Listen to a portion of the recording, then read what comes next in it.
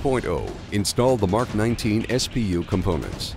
This TLO will contain the following ELOs: install the laser module, operator module, trigger assembly, and audio cue device. Install the laser module. Place the laser module vertically behind the flash suppressor. Tighten both clamps using a standard 3/16 hex Allen wrench. Verify the module does not rotate on the barrel. Install the operator module. Remove and store the weapon's backplate pin assembly in the storage pouch on the ACD. Mount the operator module on the backplate and insert the operator module mounting pin. Run the cable along the left side of the weapon just below the ammo chute to the laser module and secure it to the barrel with the integral hook and loop strap.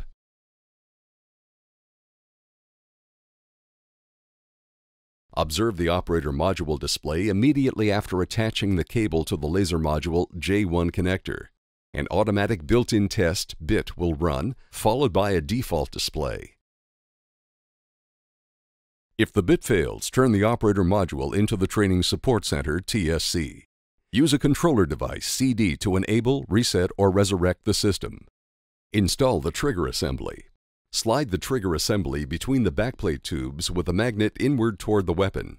Rotate and position the pull-down trigger tab until it's fully seated under the weapon's trigger lever. The magnetic mount on the interface of the trigger assembly holds it firmly in place. Ensure the assembly is mounted flush with the backplate. The cable assembly from the trigger assembly plugs into the J3 connector of the laser module. Route the cable through the left-hand grip and along the left side of the weapon.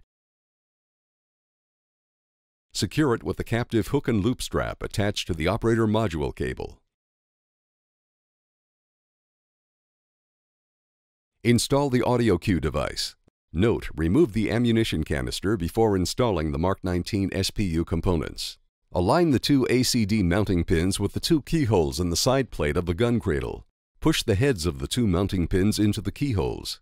Push the ACD downward until the locking pin clicks into the locking hole. Ensure the device is properly locked by attempting to push it upwards. Route the cable along the barrel and secure all three cables with the hook and loop strap. Connect the ACD cable to the J2 connector on the back of the laser module.